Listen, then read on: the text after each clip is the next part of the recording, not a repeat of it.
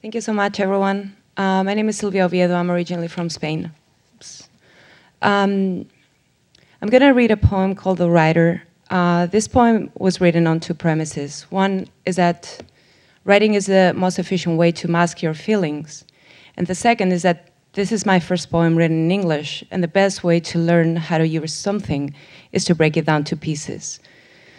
So it's prefaced by an epigraph by Richard Feynman.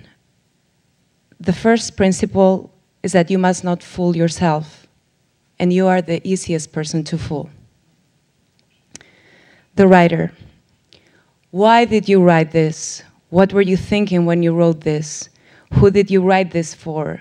Why did you write this for someone? For whom? For what? Who were you thinking about when you wrote this? What were you trying to say? Who were you trying to hide? What were you when you wrote this? Who did you want to hide what from? For whom did you, someone who wrote this for what and thought, what were you thinking? To hide the writing and the someone who wrote, thinking about why the what and what the who. For whom did you think in writing to say that it wrote you who was writing? Who were you writing? What did you do? Thank you.